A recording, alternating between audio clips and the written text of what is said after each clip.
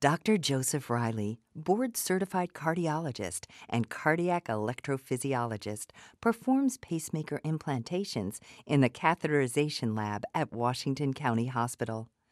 The procedure typically takes under 1 hour and requires local anesthesia coupled with a medication which makes the patient feel drowsy.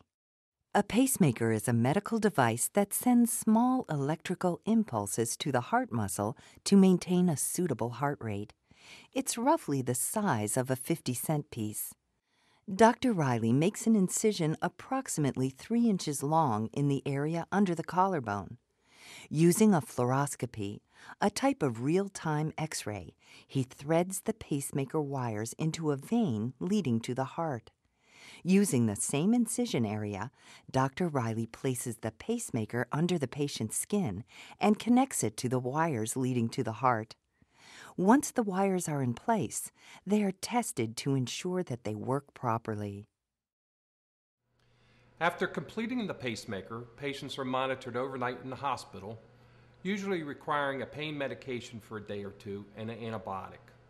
After several weeks, they're evaluated in the office to make sure the leads have settled in. After the 2 weeks are up, patients are seen several times a year in the office to follow their pacemaker function.